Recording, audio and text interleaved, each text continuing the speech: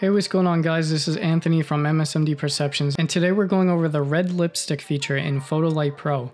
Before, after.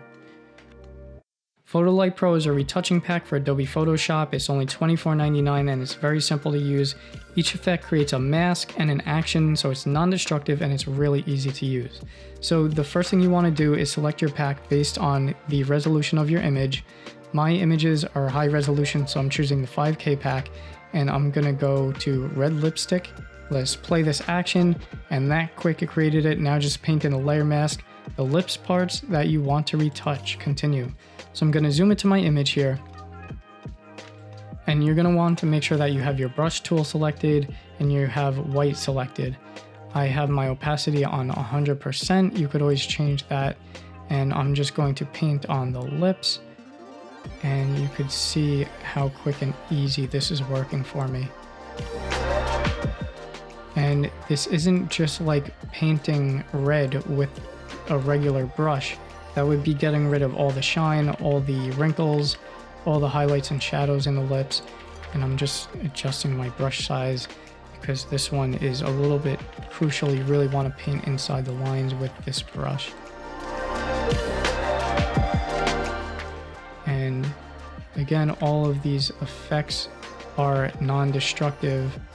So if I did paint outside the lines, a little bit like Joker right over here, right? If we did something crazy like that by accident, all you have to do is hit X on your keyboard or swap around these colors right here.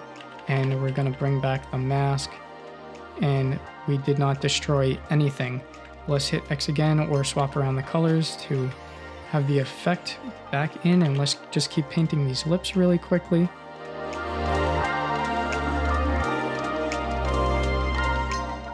Okay, and it looks like we're just about done, just finishing up this last line. Maybe this bottom right here a little bit too. And right here. Okay, that looks pretty good. So let's zoom out and take a look at it. And I think it did a good job. I think she looks a little like a clown in this image because I don't think the color is right for her lips with her face, with this outfit, with everything that's going on right now. But just in the sense of how it did make it look like there was lipstick there, I did think this pack did a great job. Before, after. Okay, so let's zoom out and let's toggle the before and after on this. Before, after, before, and that's after. But one thing we could do with this, it says red lipstick, but we don't actually need to keep it red. We could change the color of it right here. We could make it brighter, or we could make it more pink, or we could make it darker, nice dark red. Look at that. It's like a dark rose, right? Or we could change the slider right here, and we could make it all different colors. Look at that. Purple, magenta, right? So this makes it look a little bit weird sometimes if you try to go too extreme with the color, but there is a color lipstick changer feature. This feature really is specifically red lipstick, but you do still have other capabilities in it. So thanks for checking out this video. The next video we're going to be going over is color lipstick in Photolight Pro.